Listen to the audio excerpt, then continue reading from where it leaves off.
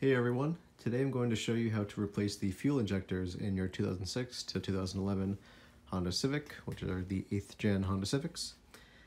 So my situation, I ordered some refurbished fuel injectors on eBay and have them installed in my car right now. They ended up not working well. They threw a few check engine light codes.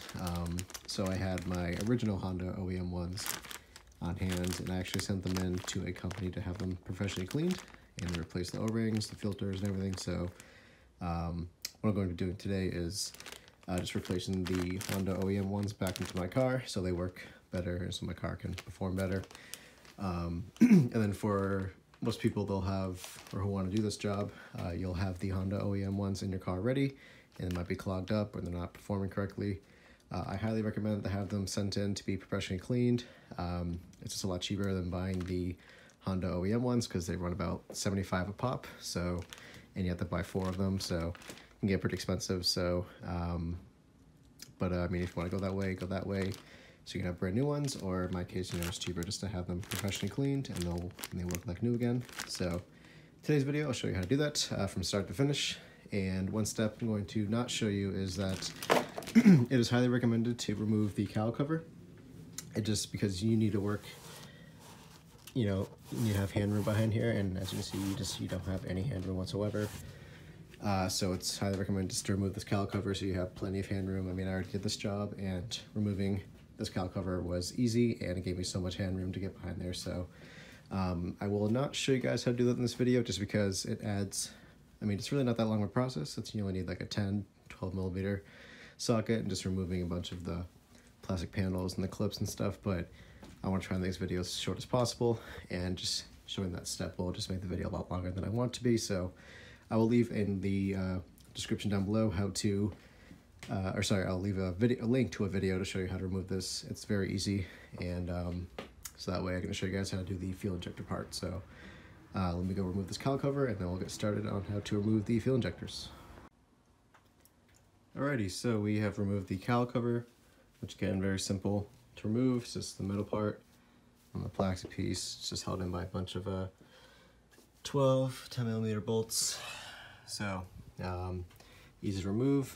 Now the first step into replacing the fuel injectors. So the first thing you want to do is to remove the negative terminal from your battery, because we're going to be disconnecting electrical connectors, and we also want to make sure that the fuel pump is off, and hopefully there's not a lot of fuel pressure in the system, and it's just best to have it off just in case anything shorts or whatever. So, or we want to have it off to prevent shorts. So so the first part is, here's this little white clip right here to remove, and this is the fuel rail, I believe, or it's part of the fuel rail. And it is recommended to relieve the fuel pressure, and they say to either remove the fuel pump, or to do that. But I mean, it's not like the fuel's going to spray everywhere and stuff, because when I did it the first time, it just kind of leaked out. So what you want to do is have some paper towels kind of stuffed in these areas right here. Try to get at least a little bit under it, because some fuel will come out, so just be prepared for that. But it won't, again, it won't spray anywhere as far as I know, because it didn't happen to me. So there's not that much fuel pressure built up in that area. So we'll get this white clip off. All I have to do is really just use a flathead to push this little clip, and then it'll kind of come up in this direction. So we'll go do that right now. Alrighty, so as you can see, it came up in this direction. What I did was I just used 2 flatheads. I used one flathead to push back that little piece. I can't really see it right here. Let me see if I can pull it out. Just put your flathead under that, kind of push it outwards, and then put your flathead probably right in this little area, and then just pry upwards. But again, be very careful, because it's an old piece of plastic, so it can be pretty brittle. So put that aside for now. And now what we'll do next is to take off the fuel line. And so these 2 green clips are here. It's pretty hard to squeeze out. So there's one right in the top right here, and there's one on the very bottom, if you can see that. You basically want to make a pinching motion like this. So again, it's very hard to get your fingers under there. So I recommend wearing disposable gloves, because fuel will come out. So just prepare for the fuel to come out. Let's make sure you have your paper towels tucked under here, which I will do now. And then what you want to do is have your left hand pinching those 2 green clips, and then have your right hand on this side as well, the hose, and just kind of you know, pull out that way. Alrighty, so we have removed the fuel hose, and so for my situation, some fuel did kind of squirt out. I think it's because I just filled up my gas tank a few hours ago, so maybe I recommend doing this when you have low fuel in the tank, or if maybe your car's been sitting for a while and there's not much fuel pressure built up. But so what I did was I pulled that hose out, the gas squirted out, and then I put paper towel over it. And then what you want to do is when you grab this hose, to have it keep it upright, you don't want to keep it, you know, down so more fuel come out. So just keep it upright, put a paper towel over it, just you know, absorb any fuel, and then just kind of have it tucked under here, so that way it's staying upright and the fuel will just, you know, it won't leak out and stuff. And then I also shoved a paper towel under here to make sure that any fuel that might still come out will get absorbed. And so as you can see right here, there's green clip right here. Again, you just want to squeeze that and then grab that hose and then pull it out that way.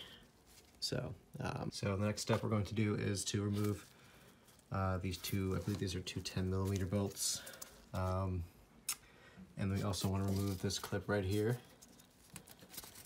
I don't think it's exactly necessary, but it does kind of add some tension to this plastic cover we need to remove. So it's good just to remove this clip.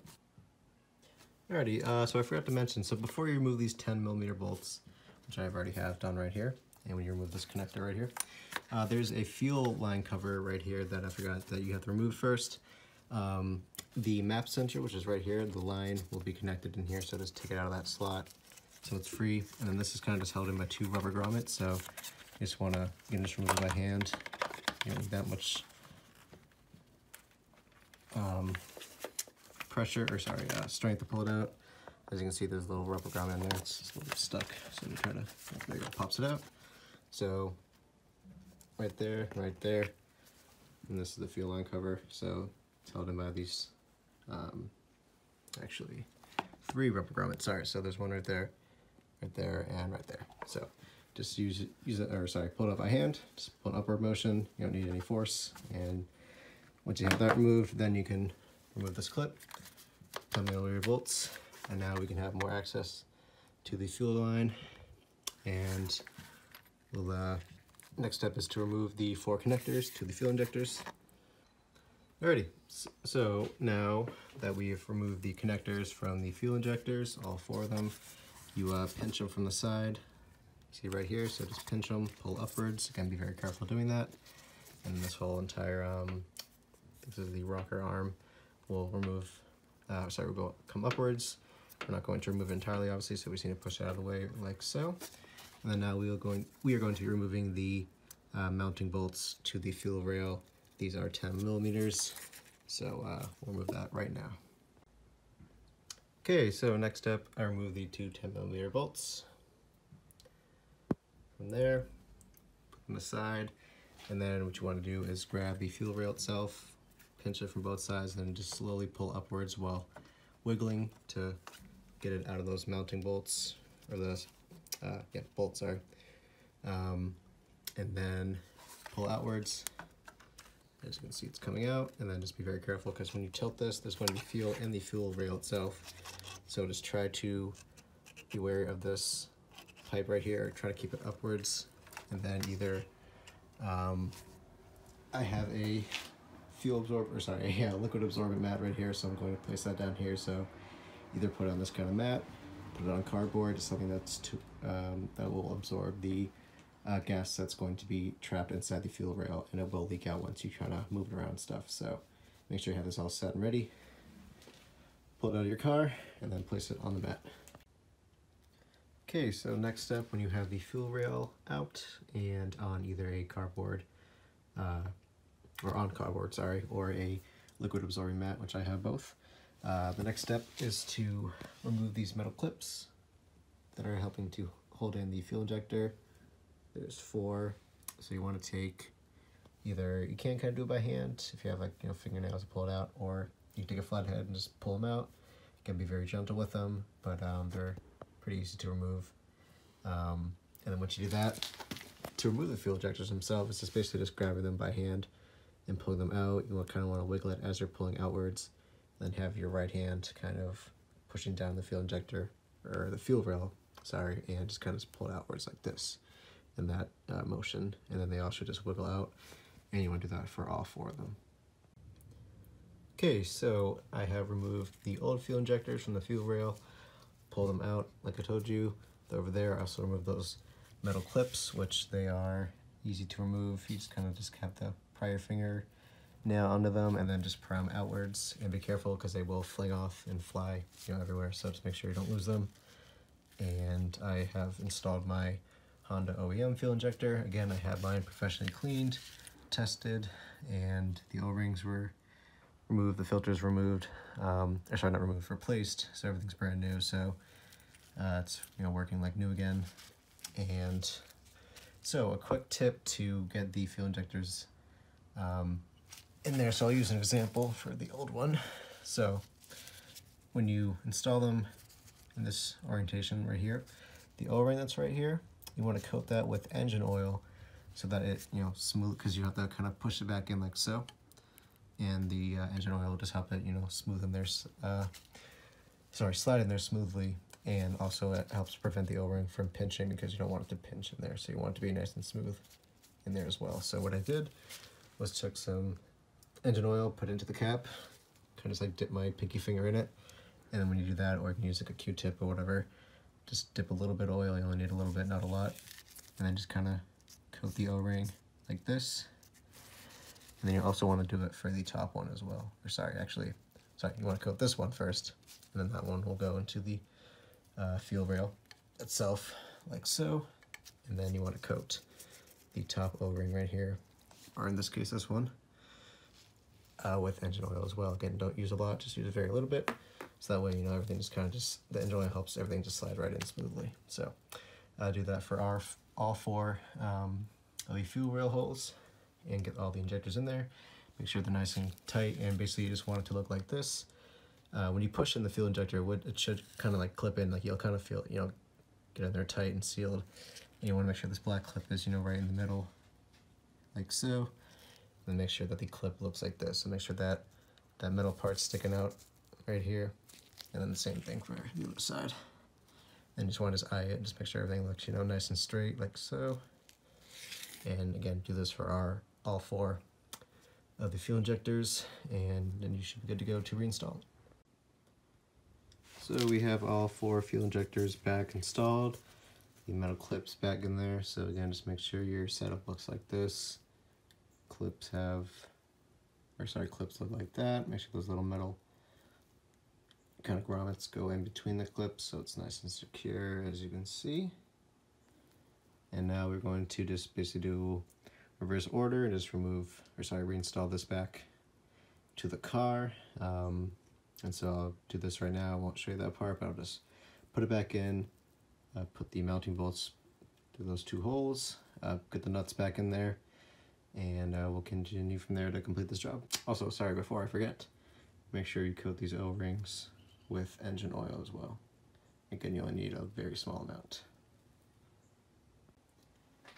Okay, so I have installed the fuel rail back into my car. I already put the nuts back on. I've been calling these bolts the whole time, so I had the nuts back in there, tightened down. So how to install the fuel rail back in, again, just kind of like how you just take it out. Same way putting it back in. Make sure all the fuel injectors go back into the holes into the engine right there. And then once everything's kind of just aligned up and, you know, seated down, it won't fully seat down until you actually push it in. So just make sure that, you know, it goes, these holes go through the bolts, the mounting bolts, everything's nice and straight, everything looks good. And then you want to take your left hand, push down the left side until you hear the fuel rail actually pop in, and then do the same thing for the right side. Push down, it'll pop in, and then just, you know, everything will be fully seated in. And then just, you know, inspect the fuel injectors themselves. Make sure that, you know, there's no, you know, everything looks in there nice and tight. You know, the seals are kind of crimped or sticking out, so everything looks seated in there for mine. So just, you know, double check everything looks good. And then put those 10mm nuts back in there right here. And then the torque spec for these are 16 foot-pounds. I just did it by hand because, again, these are very, you know, skinny bolts, mounting bolts. You definitely don't want to over tighten it, you know, thread or, you know, cross thread the nut or over tighten the bolt and then have it snap. So I mean, again, if you have a digital torque wrench or any kind of torque wrench, then it's 16 foot-pounds for these two 10mm nuts. Or if you just do it by hand, just do it very, just do it snug. Don't over tighten it. Don't, force it, because these are very delicate mounting bolts. So what to do that? Next step is to get this arm back into place. Reconnect the connectors to the fuel injectors. You just gotta push down, you'll hear a click. Do that for all four. Alrighty, so I have that control arm back in, so all of the connectors are back in there. So again, just push them in, you'll hear them click. Do that for all four.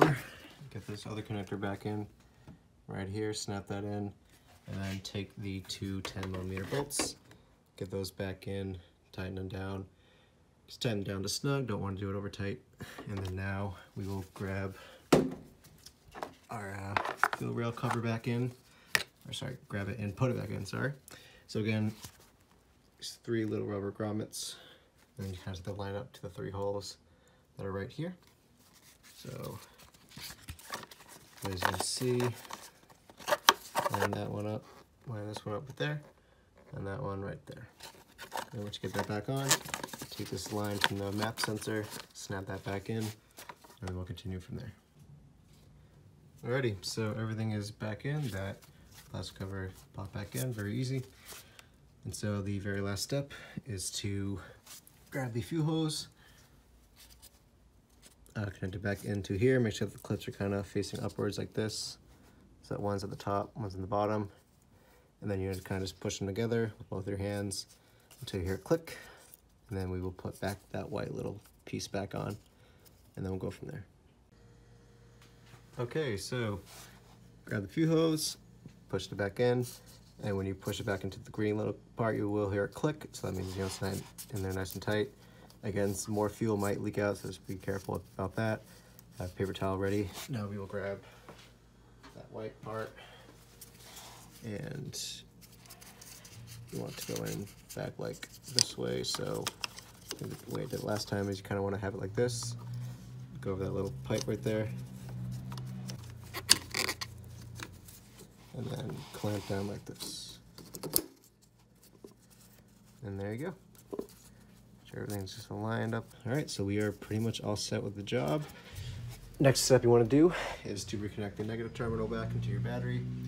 And then what we'll do is we'll check for leaks. So you want to go into your car, turn the ignition, don't turn your car on, but just turn the ignition to the, I believe it's the second position and the third position.